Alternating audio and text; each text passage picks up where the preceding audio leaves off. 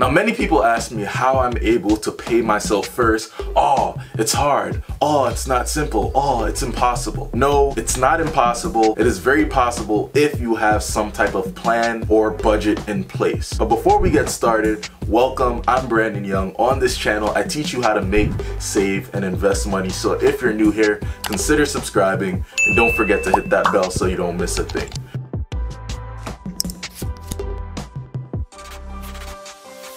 Now, paying yourself can be seen as very risky to some people because they're like, oh, I gotta have my bills. I gotta make sure those are paid because the lights can't go off. Well, it's all about having your plan and budget in place where the money is being allocated so you know that your lights won't go off. But the first thing that I gotta say about paying yourself is number one right here, you need to have a budget in place. Where is your money going every single month? You need to know this. You need to know where your money is getting allocated to, because if your money does not have a plan, then your money will aimlessly fly out your wallet, fly at your account as soon as you receive it. So first thing you need to do is have a budget in place. And honestly, guys, I'm gonna say this is one of the hardest things that's gonna be on this list because a lot of people do not have a budget and they do not stay true to it. I mean, some people do have a budget, but it's all about having the budget and staying true to it. So number one is actually having that budget in place because it's gonna help you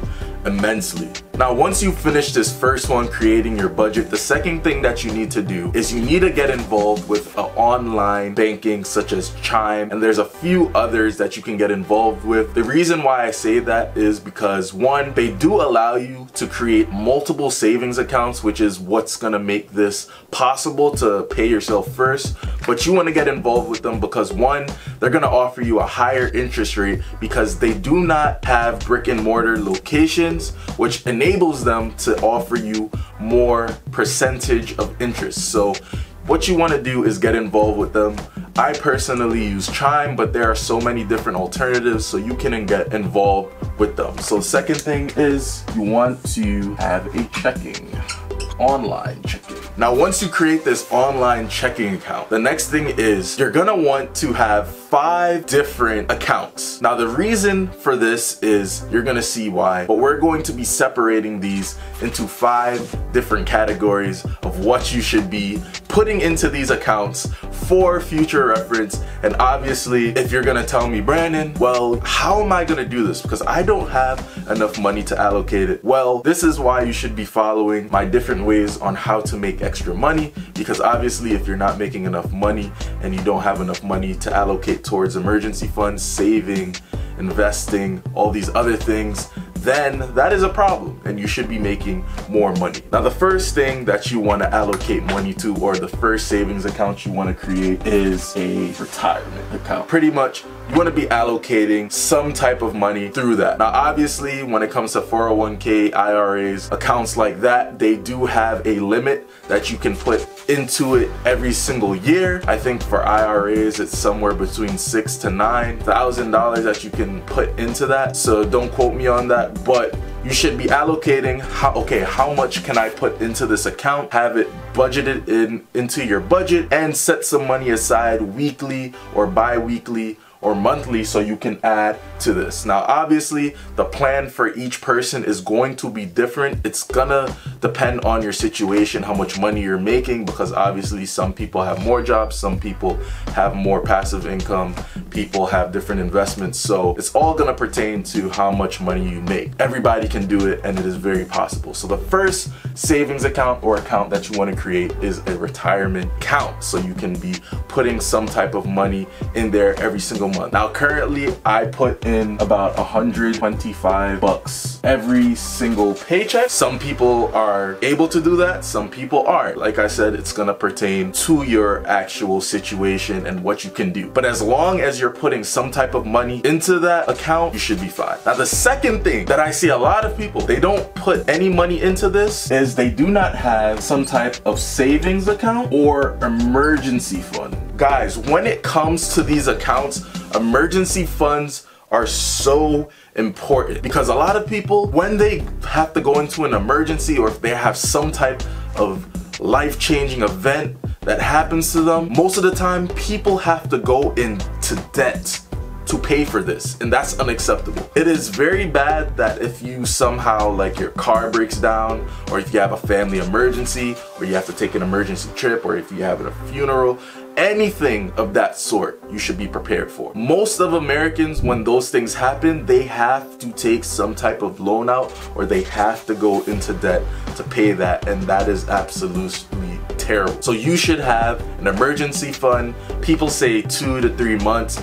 I say that you should have up to 6 to 8 months prepared, just in case of an emergency, just in case anything bad happens, because if you're prepared, then the hit will be less strenuous. Being hit with something like that it's not really good. It doesn't fit right. Now, currently, I don't put in that much into it, but the fact that I do have something saved up, it's gonna help me in the long run, just in case something does happen. I save about 75 bucks of this for that every paycheck, I believe. Now, next thing that we have on this list is, it's gonna be pretty miscellaneous. It's gonna depend on what type of person you are. Whether that you're a person that likes to travel or something of that sort, you can put it on there, because obviously you wanna be prepared for it. You don't wanna be just taking trips out of the blue and like you're not prepared for it, and when you come back, oh, you can't afford it. You wanna be prepared for these trips. So the next thing you want to have is a traveling account. Now, as I said, this is going to differentiate, or this is going to be different for you depending on what type of person you are. If you're somebody who doesn't like to travel, then you don't have to have a travel account. You can change the name of the account. Maybe you're into cars, or you're maybe into a different activity. Just change it based off your personality. But for traveling, you want to be prepared. You want to have some type of account, so just in case you are ready to travel or go outside the country, you're prepared for it. You're not going into debt. You're not taking out loans to do these things. You want to be prepared for everything. So with a traveling account, I put in roughly nothing major, about 50 bucks. And like I said, these numbers, they don't seem that huge, guys. You know, I'm not a person that is gonna be putting in a lot of money every single month. I mean, I put most of it into my investing, but pertaining to how you are, your personality, it's good to save some type of money rather than have no money saved or no money putting towards investing. So just remember that. Now, the next thing we have is for a car. Now, I personally, my dream car is an Audi R8. Those are pretty petty. They cost a lot. They're around 68,000 to 70,000, and obviously that's my dream car. But, you know, it's gonna take me a while to save up for that. But the fact that I have some type of fund that I'm putting forth, that I'm saving money towards, I'm not taking out any auto loans or any leasing or anything like that. When I plan to get it, I plan to pay for it full cash from the money that I have saved up. Now, obviously that is probably a bad example of a car to get, but depending on your budget, if you are saving up for a car, look at your budget, see what you can afford. Obviously, if you're gonna try to get a $50,000 car and your budget doesn't allow you to do so, maybe that Benz that you're looking at, maybe that's not the right choice. Maybe a Honda or Toyota or something of that sort will be up your alley. Remember, you don't wanna be going out of pocket to get things that you can't afford, because it's gonna just keep you in the rat race longer. So you want to be putting some type of money towards your car. Now, obviously, like I said, the Audi R8, that is my dream car. It's not a necessity. You know, this car thing is just something that I put aside every single month that I know it's there. But for your case, depending on your budget and what you can afford, you know, you can put some money towards it, 100, 150, if you just need a car to get around. It doesn't have to be anything crazy. And before you know it, if you have this money saving every week, every 2 weeks, and it's for like $100 to $200, you're saving this up religiously, within the next 2 to 3 months, you could have a car that you saved up for, you paid for it free and clear, you didn't have to get into any debt to get it. Now, for this, I roughly pay about 75 bucks as well. Last thing that we have here is the big kahuna, which is the house. Now, houses do cost way more money. They're way more important. A lot of people, depending on your situation, they're gonna want to rent, depending on where they live, depending on their personality. A lot of people, I find, they don't even want houses nowadays. They'd rather rent because they don't want to go through the headache of paying for housing repairs and all that stuff. But having a house can be truly a life-changing experience, but it all depends on you, what you want to do with your life, and how you want to plan it. So having a house, I roughly save, and I save a lot for this because I'm trying to buy my own rental property and I want to do a lot with it, and this is my way to get a foot through the door. But obviously when it comes to a house, I save around $1,200 a month. Yeah, that's how kind of devoted I am to it.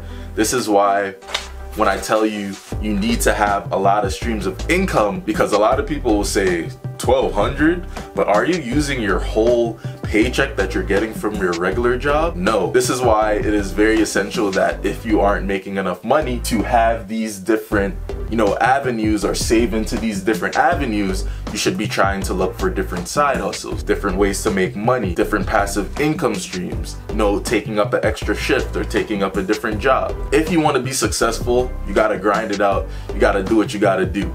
So me personally, I have about 5 different income streams. So this what enables me to save this much on a monthly basis. Now let's just do a quick recap. So if you want to pay yourself first thing that you want to do is to make sure you have your budget in place. Having a budget will make sure that your money isn't going to places aimlessly. Next thing that you want to do is you want to set out on some type of online checking account where you can create multiple accounts. The better ones are the online ones because they don't have brick and mortar locations and they allow you to get better interest rates on your money that you're putting in there. The next thing is you want to have some type of retirement account that you're putting money into every single month to ensure that you're investing and you're gaining some type of money from investments. The next thing that you want to have is a savings and an emergency, or they can be two, but you want to have emergency fund just in case bad things happen. You are prepared for them. Next thing that you want to have is some type of